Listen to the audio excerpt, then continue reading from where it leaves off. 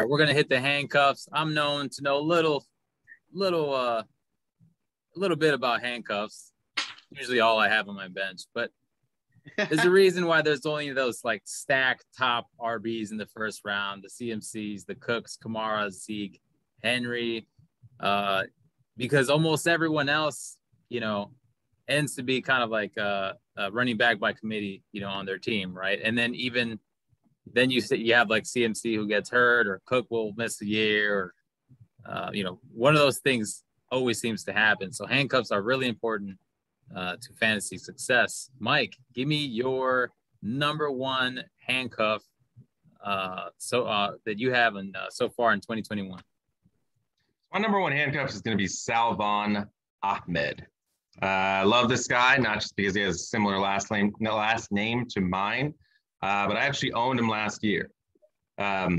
We in our last video, we talked a little bit about Myles Gaskin and the effect that he had with the Miami offense. He was great. They did bring in Malcolm Brown, but having Ahmed last year and actually watching him really told a story. So even going outside of the numbers, which I don't normally do much, I kind of bank on the numbers most of the time.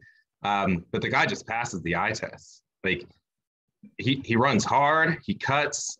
He looked so good out there last year. He's looked pretty good in preseason this year. I think even with Malcolm Brown in Miami's offense, I would 100% take Salvon Ahmed right behind Gaskin. I think that Tua is going to take a step forward this year. They have a lot more weapons than they did last year in the receiving game. I think that the offense is going to do pretty well.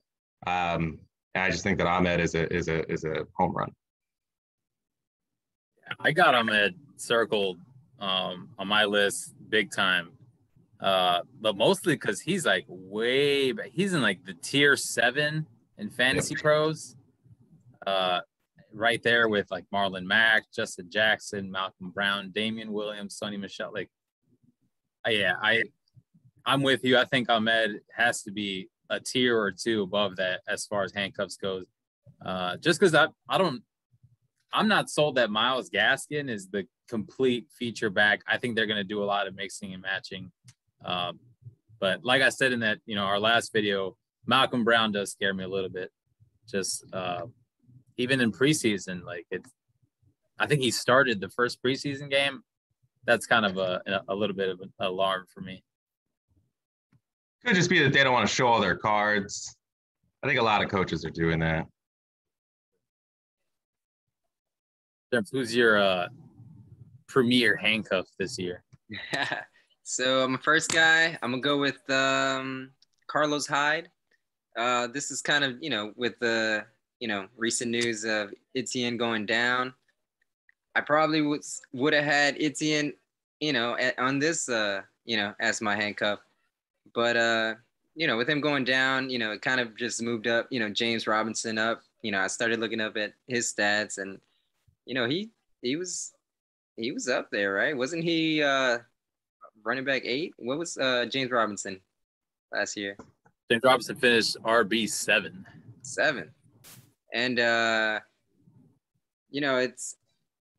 it's hard to take that away from him, but, Carlos Hyde is a guy that, is a big frame guy, 6 foot, 230 pounds. He's only 30 years old. And, and he's broken 1,000-yard mark, total yards 3 times in his career. When he gets a good amount of carries.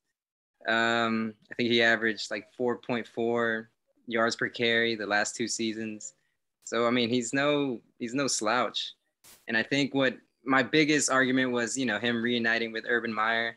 He is an Ohio State running back. So it's just, I think the chemistry is there. And I think that's what, I think that was my biggest push for, being a handcuff.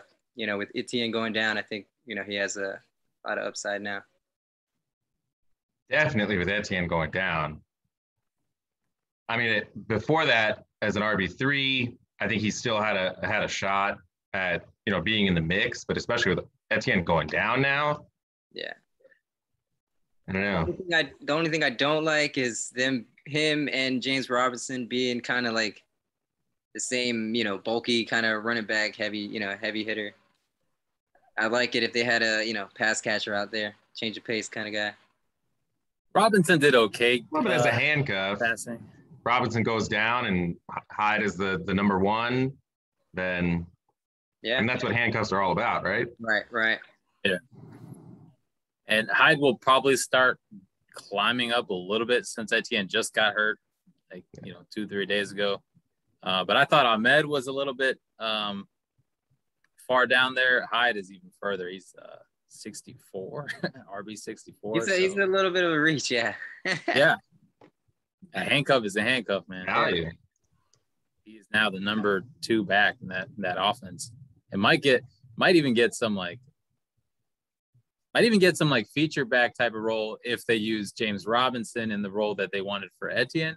Robinson still caught 40 plus balls last year.